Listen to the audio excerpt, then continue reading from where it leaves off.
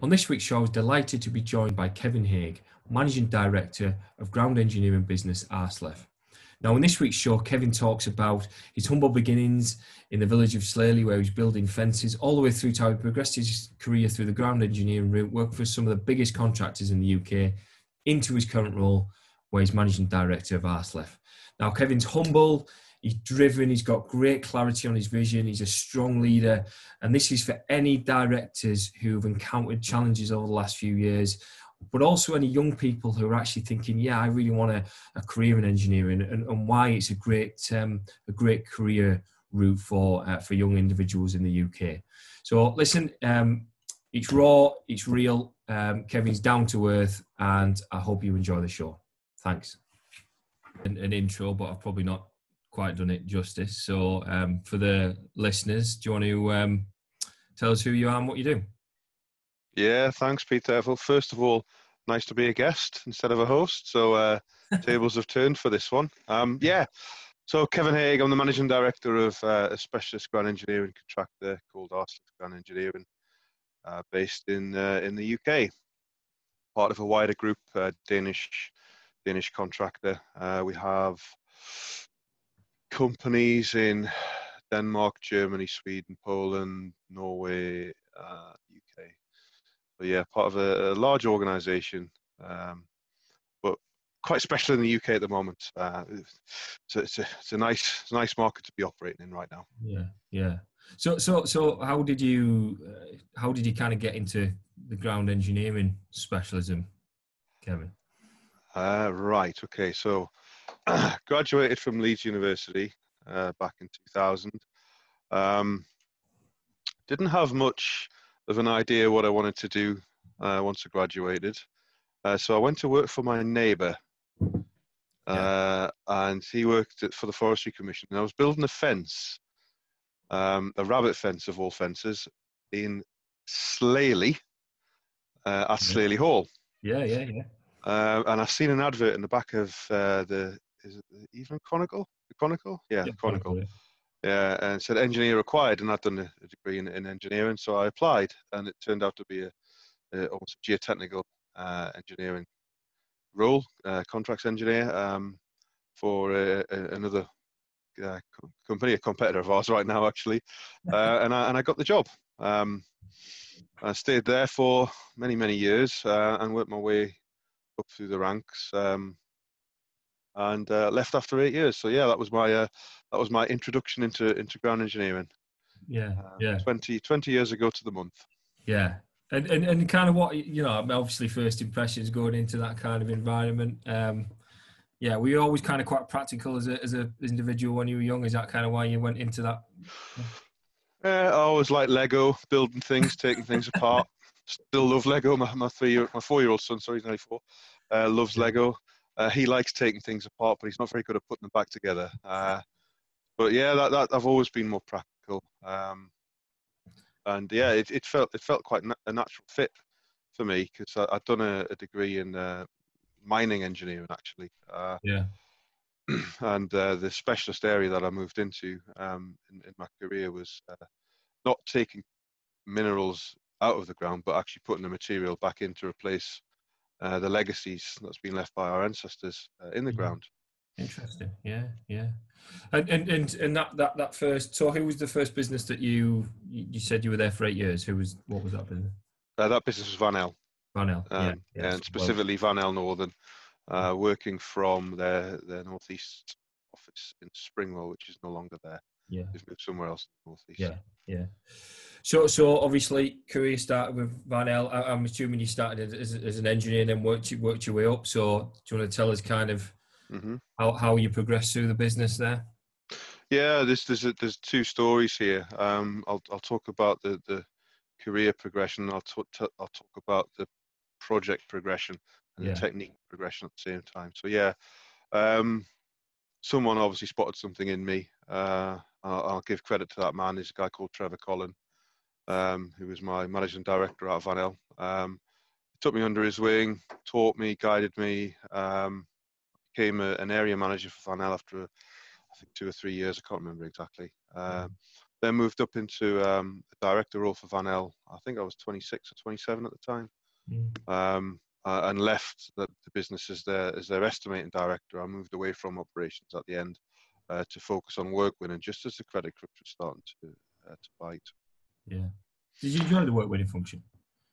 Yeah, I do. I like engaging with people. I like trying to find a solution, talking with customers to find the most practical solution and the most economic solution. Yeah, because I mean, I suppose with what you guys do, it very much is value engineering. I would imagine, yeah. Sometimes it's not. Sometimes it's very much price driven. Right. Okay. And sometimes value added within the solution is forgotten about, and it's very much the bottom number. That's my job, to try and guide a client to avoiding that mistake. Yeah. And just going with the bottom price. So you had two kind of. I mean, it's quite, to be fair, 26 is young to be getting up to that kind of director level.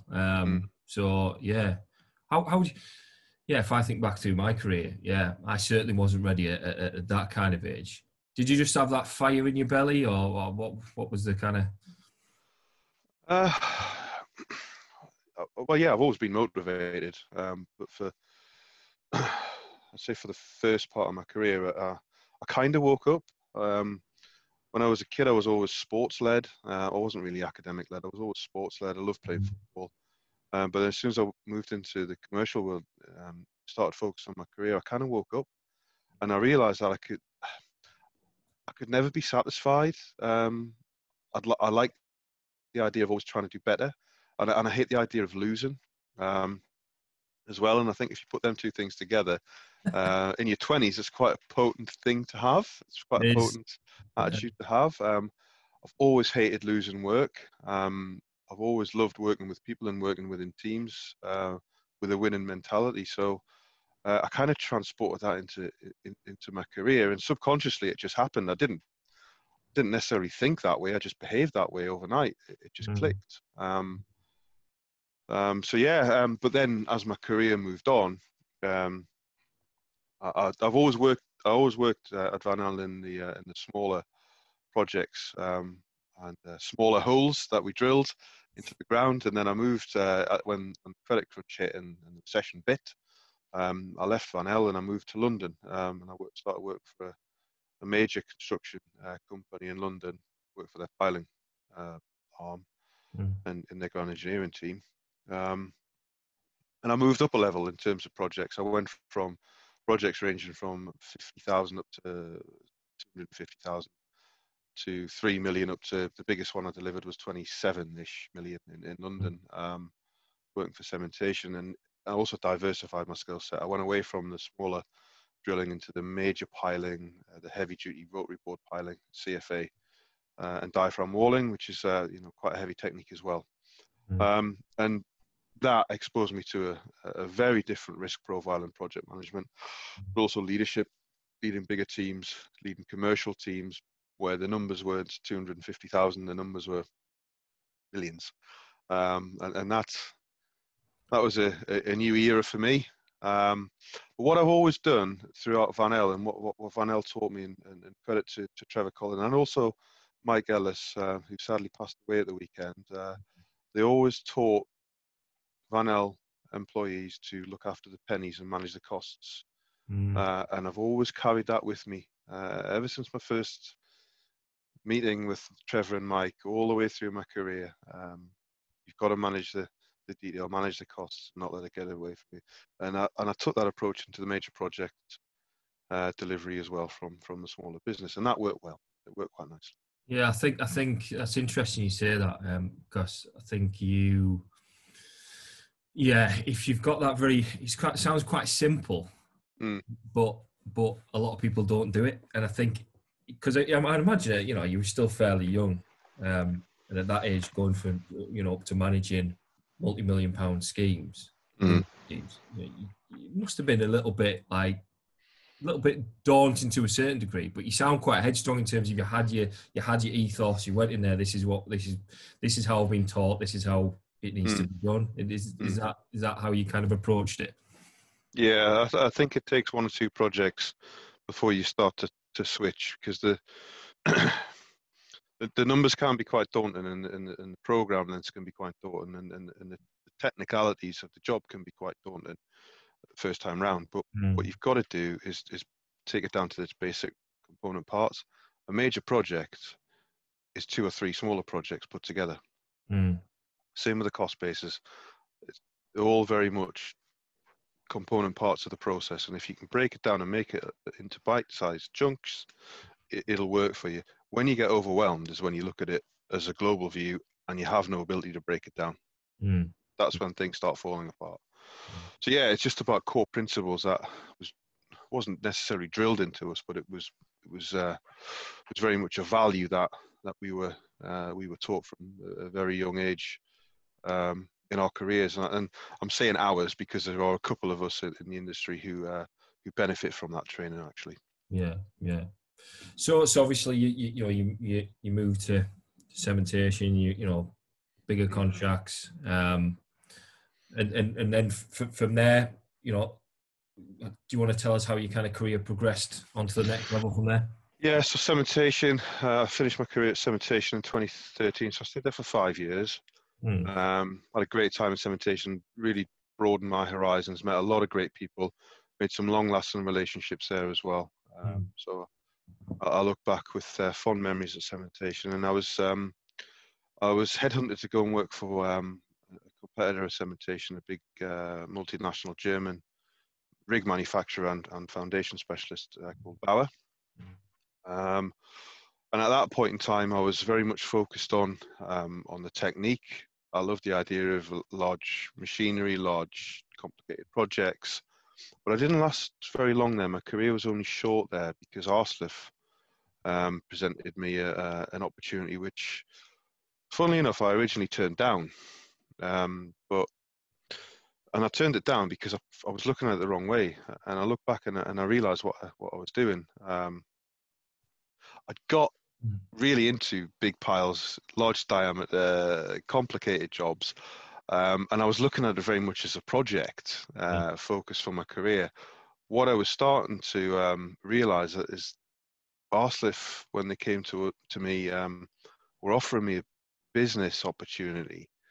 And that's when I flipped in my head, looking back on it, something clicked, and I looked beyond the technique, and I looked at the business opportunity that was being presented to me, and that's when I started looking at construction and ground engineering in a very different way.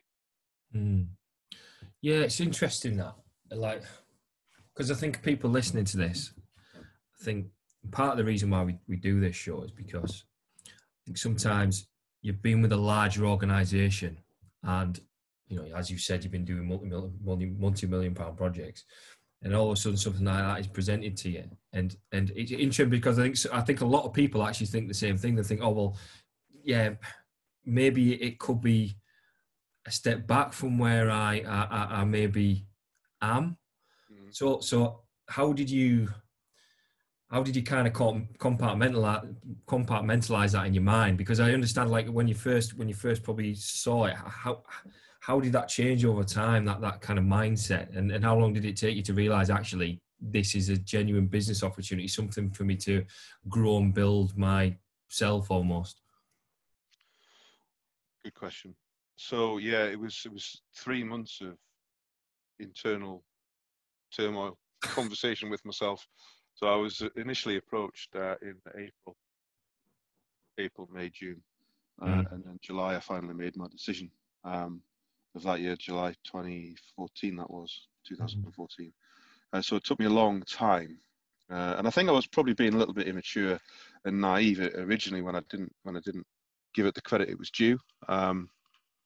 Looking back on it now, but I'm glad I made the decision because what I came to in my head was be brave, be bold, because yeah, you could stay in major projects, you can stay in large diameter, and maybe make a good career of that, staying at a project level, or be brave and be bold and take the next level up and run a business.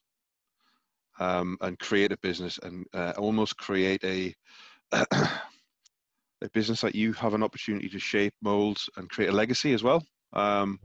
Which, looking back on it, I'm so glad I did, and I'm also very grateful for the MD at the time who employed me and allowed me the freedom to a certain level to do that.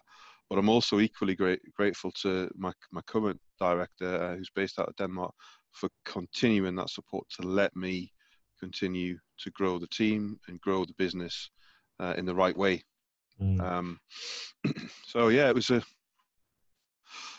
3 months is not a long time in business, but to make a decision on a career path, it was thoroughly thought through at the end. But initially, it was a very naive, no, I don't want to do that. What was your family's view on it? My family still think I'm a landscape gardener, so they. Yeah. So you didn't take their counsel there. But I spoke with my wife because coupled with this, there was a lifestyle change because we lived down south. Although I'm from the northeast originally, we emigrated down south when the recession hit, and we moved to a beautiful town called St Albans. It meant that we had to move back up to the Midlands, or up to the Midlands, which is where we currently live now. So it was not only a career change for me, it was a lifestyle change for my wife, well, my fiance at the time actually, and me.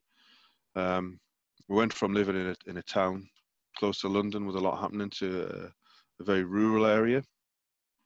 And we got married that year as well. So we had to sell the house, get married, and change career. And my wife left her job in London, and yeah.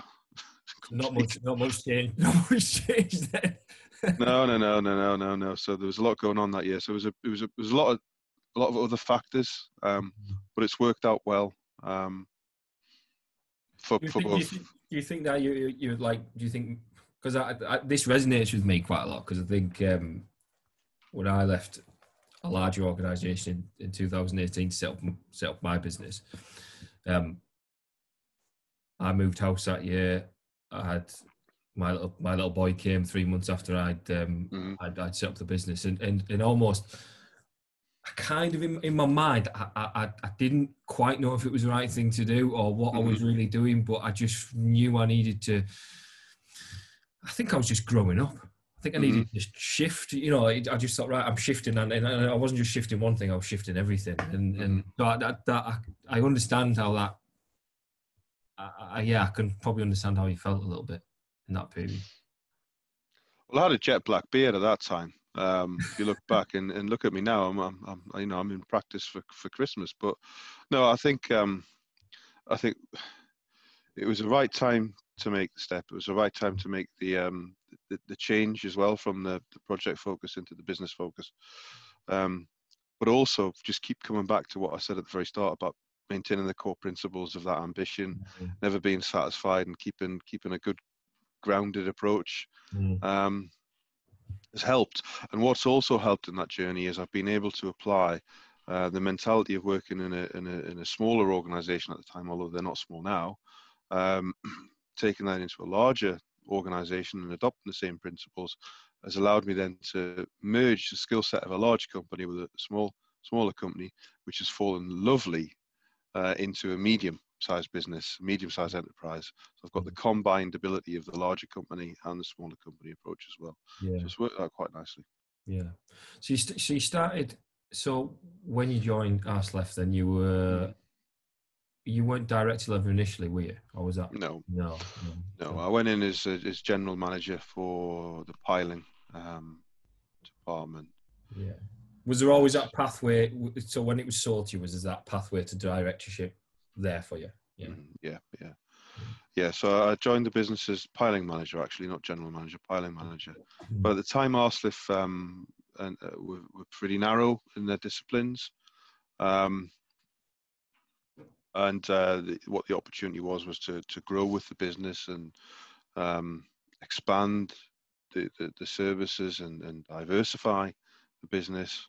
And grow it ultimately off the back of that strategy, with the ultimate goal of losing that high concentration risk that Aarsleff had in the UK, which was more or less single technique, single discipline. And if that technique for some reason slows down, or there isn't that much work around for that technique, the company slows down. So from a business point of view, high concentration risk.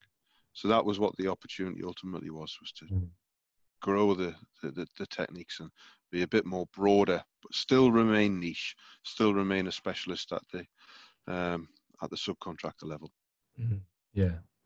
No, that's interesting and wise. You know, I think a lot of businesses, it doesn't matter whether you're in ground engineering or you're in another business or another sector. You know, you see a lot of businesses flounder because of high concentration levels in one specific discipline or skill set. So it's a common thing.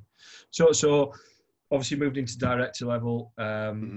So in terms of the last couple of years, obviously various challenges thrown at us. How have you adapted?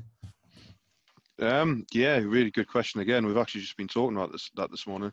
I think recession aside, the last 3 years have been particularly interesting, certainly for me personally, but also for the company. I'd say 3 of the most challenging years on a business level and on a personal level as well, where we've had to rebuild, we've had to refocus, we've had to strengthen the core team, and we've also had to deal with Brexit and lately, obviously, coronavirus as well. So yeah, it's been a pretty tough 3 years, but also a very rewarding 3 years, and I'm pretty proud to say now I think the business is in a really good place internally with the team.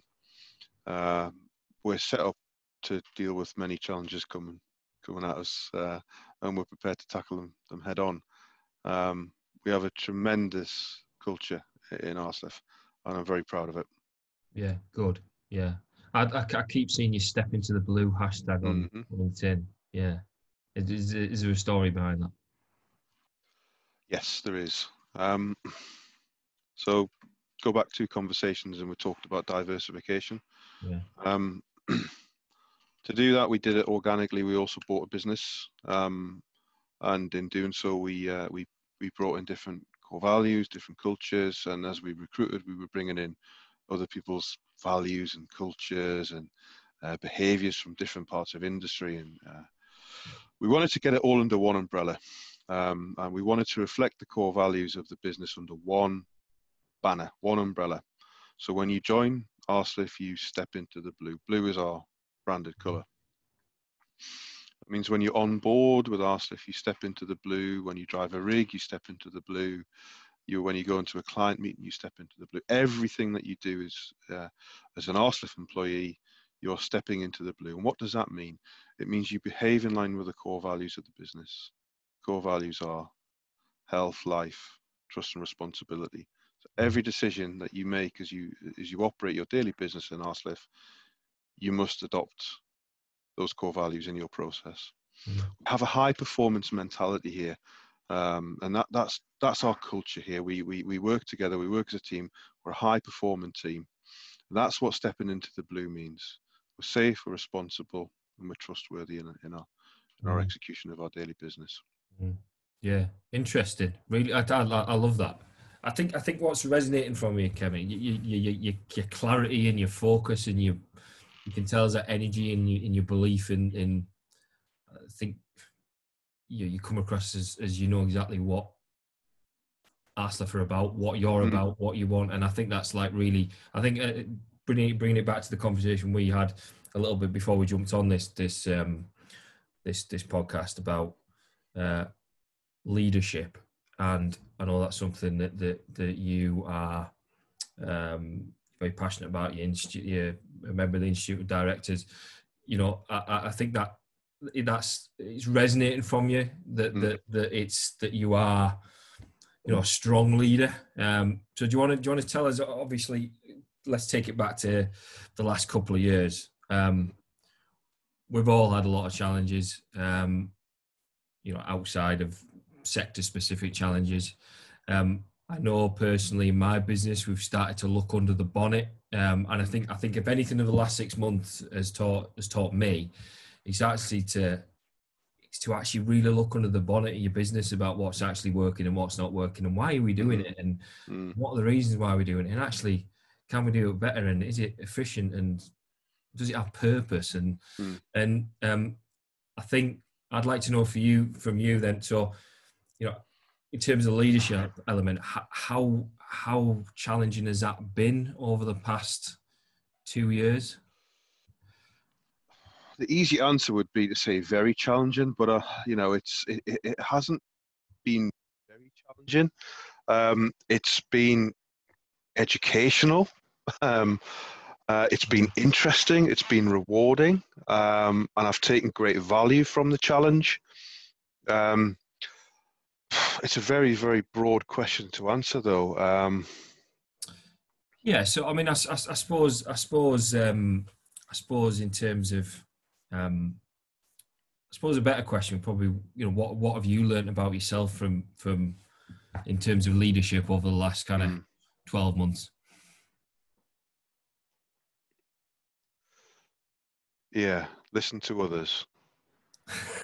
Be empathetic. Listen to others. Yeah. But when the decision needs to be made, make your own decision. And I've had some tough decisions to make over the past 3 years for the benefit of the business longer term. Listen to yourself. Definitely listen to yourself, because it's very easy to get sidetracked by somebody else, but also take on board other people's opinions in that process. Yeah. But no, it's quite a reflective piece, in this podcast, isn't it? I'm deep in thought as I try and answer the question. I mean, yeah. It's in terms of kind of, you're obviously kind of passionate about learning about different techniques in leadership. Do you want to tell us kind of a little bit about what your approach has been in terms of your Institute of Director work, and kind of how that's kind of panned out, and why you went down that route? Obviously something that you're passionate about. Yeah, I mean, the Institute Directors is just to give a different perspective from a higher level on how to apply. Your director's title as such, so you're covered on the statutory side. I suppose the most recent thing that I'd like to talk about is probably my accelerated MBA. Yeah. And I met a great leadership coach called Philip Barnes on the course, and he resonated so much with me in a 3-day intense course that I've actually got every other director in Aarsleff in the UK going through the same course. I wouldn't say I particularly learned that much from it. What it did do is it just made me reflect, and that through the course of my career, even through playing football and sports with people as a kid, naturally you can have leadership qualities. You may not have them, but then suddenly something will remind you that actually I've done that and I can apply it here. And then over time, you just get more and more familiar with applying something that's not even related to what you're doing. But it's just having that quality that you've picked up or that experience that you've picked up over your life, and applying it at that moment in time. For example, presenting to people. Most people are terrified of presenting, and I used to be terrified of presenting to people, but now I actually love it. And believe it or not, it was just as simple as thinking, well, actually, I used to do this as captain of a football team when I was younger. I used to talk to the players on the team. So why can't I do it now in a room? And then you just get a bit of confidence, and then over time, you're presenting to 250 people in a room. Yeah. And it's almost like you're having a conversation with that room. Yeah.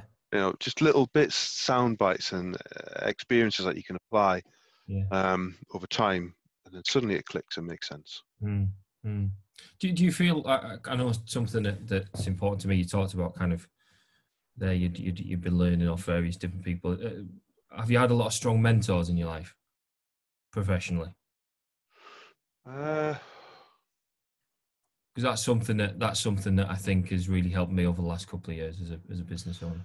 yeah, I mean, originally, definitely the two guys I mentioned at the start. One more than the other, one more in the background, which I didn't have that much contact with, but one more face to face. Trevor Collin, for sure. I'm going to say a mixture, Pete, because I actually learned a lot more from people who didn't meet my expectations of a leader, Right. I took that on board on how not to do something. Yeah. I think that's probably how I've kind of reversed engineered it a little bit. Yeah. Yeah. I've always had I've got some very bizarre principles myself. I've always found it a struggle to work for someone who's I'm going to be bold and say it. I've always found it a struggle to work for somebody that's stupider than me. I'll be honest with you. That's one of my big things. You might want to cut that point, but it's a principle of mine. Oh, we'll leave it in. No holds barred. I'm not going to mention any names because I don't think it's fair. But yes, that's one of my principles, and I suppose I've applied that quite a lot during my career, and it's what's kind of defined some of the decisions I've made as well. Yeah. It's probably a completely abstract way of doing things, but it works for me. No, it's quite interesting. Do you think? I mean, so you know, do you think? Because I think certainly over the last kind of what's happened this year, strong leadership has been absolutely key. And there was a lot. You know, I think for me personally, I think there was a lot of panic out there come in April, and I understand. Listen, I get it. You know, all of a sudden you've got business potentially falling off a cliff.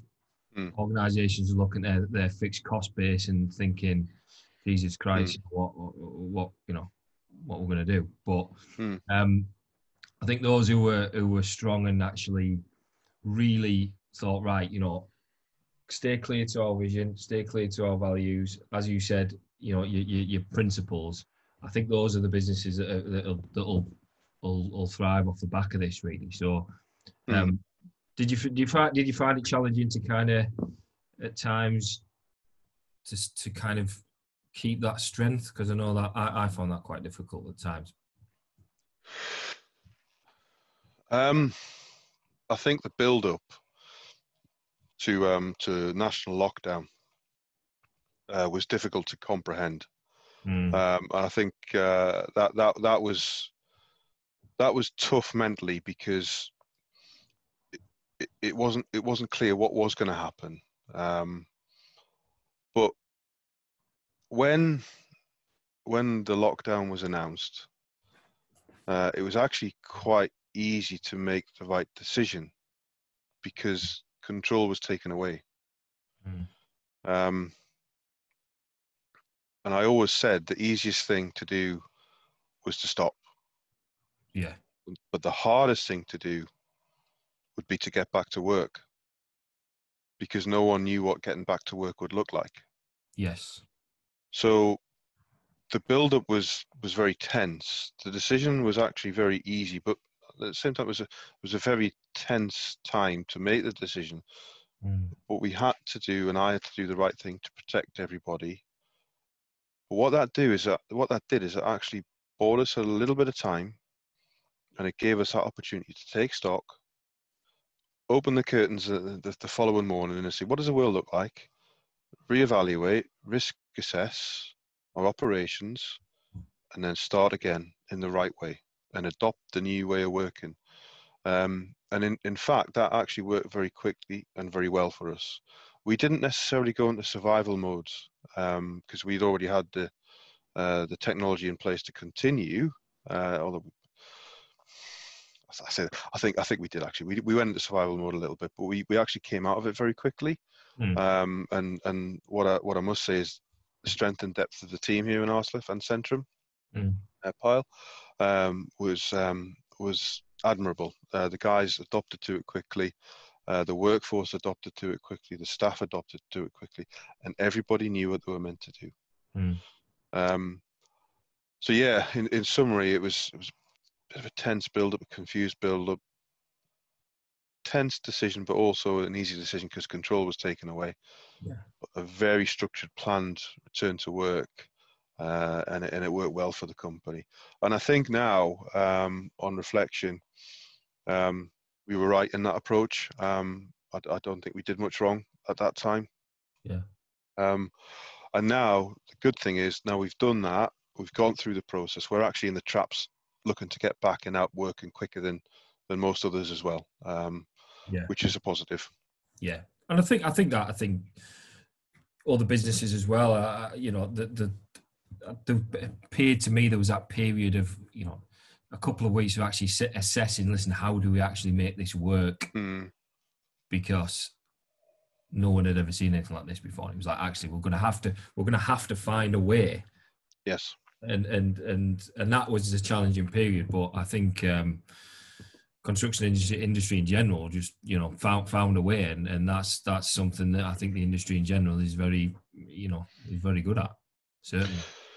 Yeah, there was a lot of noise, if you remember, in the press about stop construction, stop this and stop that, and the emotions were quite high, and you know, people were very, very scared, very uncertain. But it was a time for reflection, a time to take stock, and a time to reevaluate what we were doing. And I think the team did it very well here. Yeah. So just moving forward then, next 12 months for Aarsleff, for yourself personally, what does that look like? I appreciate it's a lot of businesses are struggling to see 3 to 6 months ahead, let alone 12 months. But yeah, do you want to give us an overview of kind of how that looks for the business? Yeah, so we aren't stopping. Our momentum's continuing. You know, you talked about clarity. You know, our vision is pretty clear. Actually, we know where we're heading towards. And you know, dare I say it, I'm going to be a little bit optimistic. You know, construction and people in general aren't that optimistic. I'm going to book the trend. And I'm going to say I am. We can see good pipeline. We can see our good core market being fairly buoyant right now. So yeah, we can see a pretty busy period. Certainly for the next 12 months. For the first time in my Aarsleff career, we have a pipeline which takes us to the back end of 2021. A visible work, not secured work, a visible work, which is always a good sign. We're going to move some of our plant around. We're going to take on hopefully another plant department. And expand that a little bit, increase some supply capability of our precast piles. We're going to grow into the mini piling market and the rotary board piling market as well, organically, in a structured way, in a safe way, in a sensible way. So yeah, we have a plan. We have a 3-year plan, and at the moment we're on track for that. Good. And just to kind of finish off, Kevin. So I wanted to ask you this really. So for a young person coming into the, I suppose, young engineers really, why would they choose a career in ground engineering? What do you think the value is of someone coming into that? I mean, I appreciate your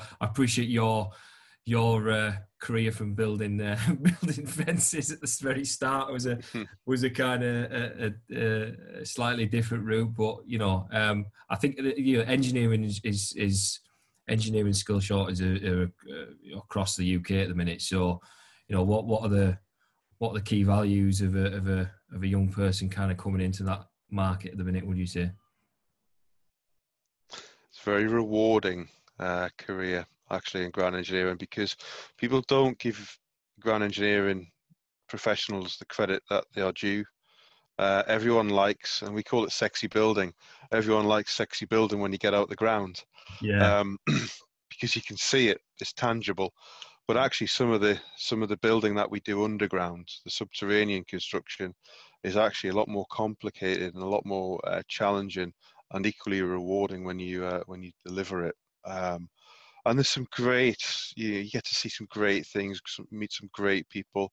You know, one day you can be looking at a mine shaft collapse in Newcastle or Gateshead, wherever. Then the next day you're putting in 10,000 piles on an absolutely enormous logistics shed. down south somewhere next to a harbour or a port. It's so diverse. Yeah. You get, if you enter in at the right level, you'll get a good round business appreciation early on as well. And I'm not just talking about Aarsleff here, I'm talking about others as well. You'll not be pigeonholed. And also, there's always going to be a requirement for ground engineering. Every building starts on the ground. So, 9 times out of 10, there will be some sort of treatment, investigation, or whatever before anything gets built. So, it's a sustainable career if you can handle the fact that you'll never see what you build, more or less. Yeah, I can imagine you driving along saying, underground there. That's what. There's something under there, but you're never going to see it. Yeah, absolutely. Yeah, but no, it's it's a tough sell actually at times. But I think you're doing a good job. What I did a few years ago, we in terms of skills shortage, we recognise that where our industry is short of skills. How do we attract younger generations into this environment, this industry? And what we did in Aarsleff, and what I led in Aarsleff, was the creation of a virtual reality world. We call it the Aarsleff world, where you're taking gaming technology into construction. So when we go to career fairs, we've got a preloaded virtual reality headset, and it's an immersive experience where an engineer, an undergraduate, can actually get into a construction site in a virtual space and see what we do. And that's actually amazing. Yeah, that's actually working now. But it's not working now because we can't do it. But yeah, we designed it. A good friend of mine, Ben Bennett, designed and built this virtual world for us with his company Luminous Group up in Newcastle. And it's a tremendous tool. Just we can't use it because of coronavirus right now, but when we get through this, we'll be applying that. That's very innovative. Yeah, real good way to get people interested. Yeah, link the two, gaming technology and real world, and we can see a potential good gateway there.